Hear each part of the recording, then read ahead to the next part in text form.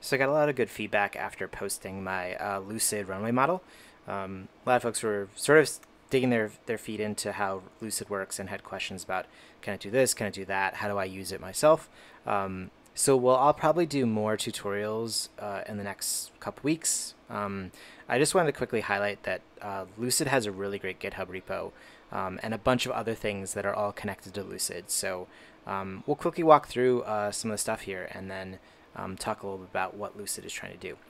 Before that, just wanted to give a thank you to 4 new members of my channel, Johanatan, Alex, Brian, and Ellie. I hope I pronounced your names right. If I didn't, shoot me a DM and I will rectify that next time. But again, really thankful for all the members of my YouTube channel. It helps me produce these videos, so I really appreciate it. And hopefully you learned something too.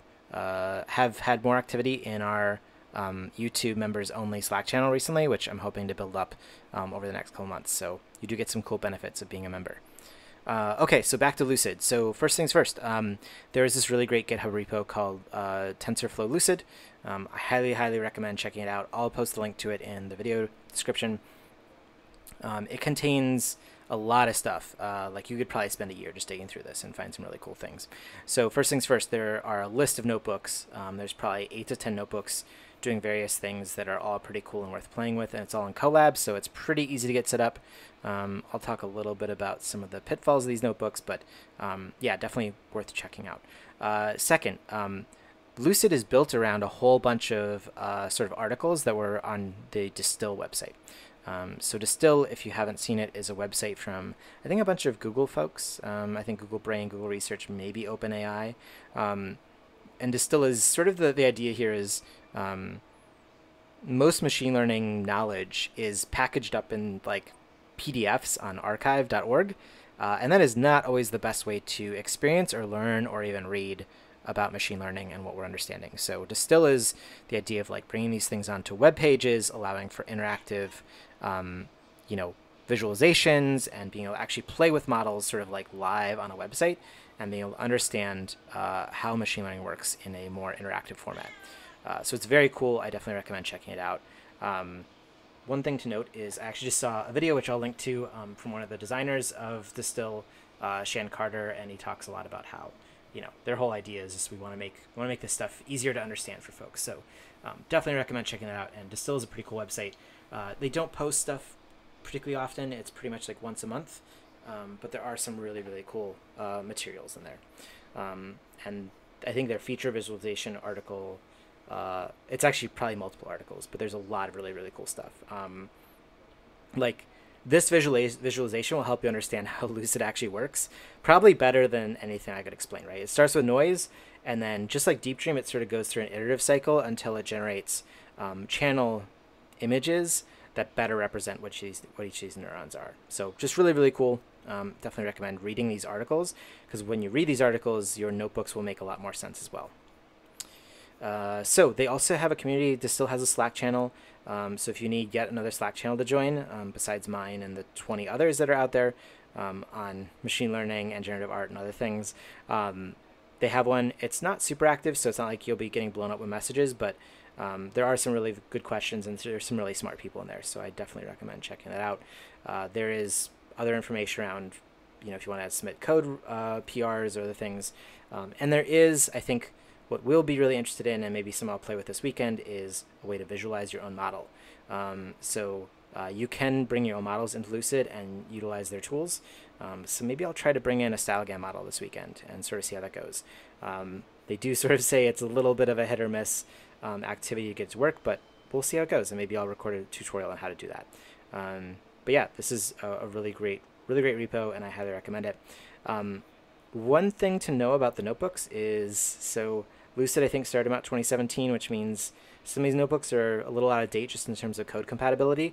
So you will want to make sure that you're using TensorFlow 1 with all this.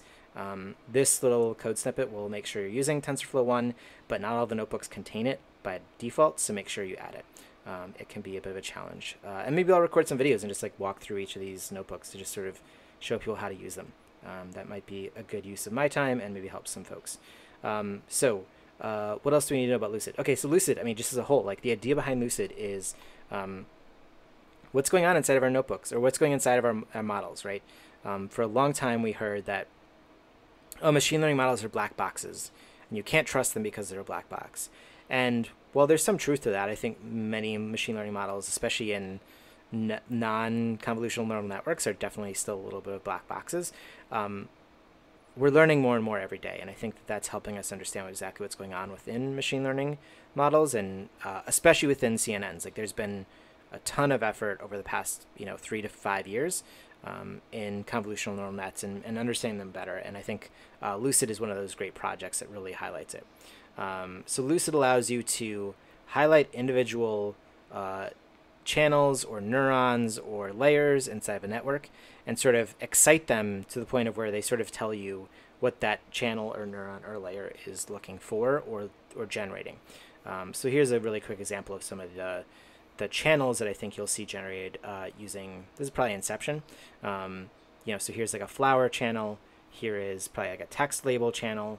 I don't know what this would be, maybe early bridge detection. This one is clearly like some sort of like weird like computer GUI that it looks for. So Lucid's job is just to sort of start to break each of these channels and layers into like interpretable, or like more clarified understanding of what's going on. So it's really cool. You can use this with Inception, with ResNet. I think it supports something like 10 different models out of the box. And then there's a way to convert your own models, which maybe we'll look at in a future video. What I think is really great about this is like, this is an ongoing project. And the real truth of it is like, well, this is cool in and of itself, right? Like generating these images are pretty interesting. It really goes to help you understand like various parts of like image generation. So I think the predecessor to Lucid in some ways is Deep Dream, right? Deep Dream is sort of similar in that you input a individual image into a network, and then you excite these channels or layers or neurons and get them to like sort of over-index that image toward flowers or other shapes and textures. So you're going to go through the Lucid network and go through some of the tools that are available to you. It'll help you understand how Deep Dream works a lot better. And even things like style transfer are based on the idea that you can pull out individual layers from a network and take the textures of those layers and apply them then to images, right? So that's essentially how style and content works. Like style is like, maybe pulling out a middle layer that is really focused on, a texture or a paint style, and then being able to apply it to, I believe, a higher layer in a content image. So you're really mixing and matching layers just like you might within Lucid. So it's really, really worthwhile to check these tools out and just sort of see what's available to you. So yeah, I'll probably record some additional videos on using Lucid. But if you have additional questions, or you're interested in playing with stuff, or you've made something cool, please feel free to share it with me. The Slack channel is growing every day, and I'm really excited to see lots of great questions in there. I wish I had more time to be able to answer everyone's questions, but I'm going to do what I can as they come in. So definitely take a look. And yeah, let me know if you have questions about Lucid, and I hope you get a chance to play with it soon. So until next time, I'll see you. Thanks.